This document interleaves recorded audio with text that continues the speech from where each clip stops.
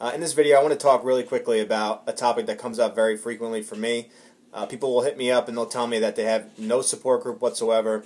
They can't go out into public, let people know that they have an issue. They don't want their family or friends to know that they have something going on. So it's 100% secret to them. And they have a hard time moving forward because that voice in their head won't chop them down at one point, and they'll go back to using. So they hit me up and they ask me for advice. And I'm only one person. There's so many people hitting me up each day that it's very hard for me to respond to every single one of them. So it's hard for someone to rely on just me for motivation or for help. So they ask me, like, what should I do? Where should I go? I don't know what else I can possibly do to keep doing and stay on the right path. And they get very discouraged with the fact that they can't either have the help from their family or their family does not want to help them. All right, they might have gone overboard a couple times, maybe relapsed, and their family might have cut them off and said, you know what, enough's enough, you figure it out on your own. So the point of this video is that when you're at that point where no one wants to help you, what do you do, right? And I've met more people than I can count that have used that particular situation as their motivation to keep going.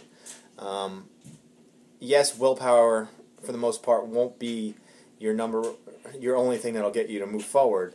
But when people deny you help, or if they look down on you, if they make you try to make you feel discouraged, the only way that'll work is if you believe what they think.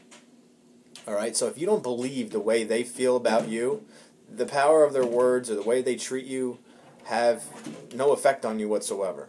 So my point is, yes, in my early recovery, I had a lot of people give up on me. They didn't really want anything to do with me. There was a lot of talking about me.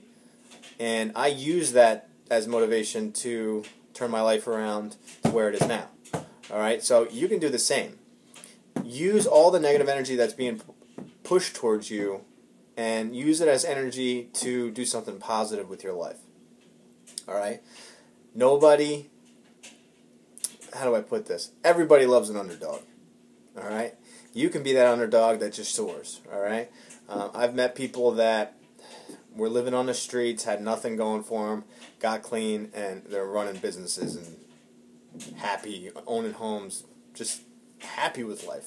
All right? Completely soared and just didn't have anything going for them. All right? And they used that motivation. They were tired of being sick and tired. They were tired of the life they were living. They were tired of the excuses they were making. And one day they just snapped and they're like, you know what? It's now. I'm doing it now. I can't do this anymore. And they didn't need help from anybody.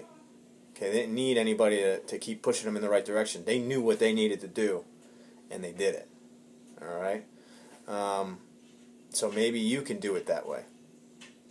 A big part of my life every single day is trying to better myself so I'm better the next day when I wake up.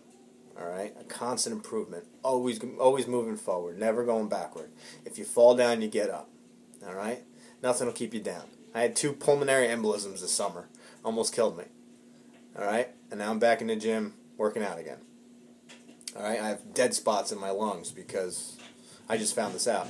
My lungs have dead tissue in there. So I was wondering why I was breathing so heavy. When I was told that 2 days ago, it motivated me. You know what? Screw that. I got dead tissues in my lungs. Now I got to train for an ultra. I got to run another 100-mile race. Just because it pissed me off that I have damaged tissue. That's the way you got to think. Okay? Never let anything stop you from doing what you want to do. Don't let anybody discourage you, and push yourself to the next level. All right? Have a good one.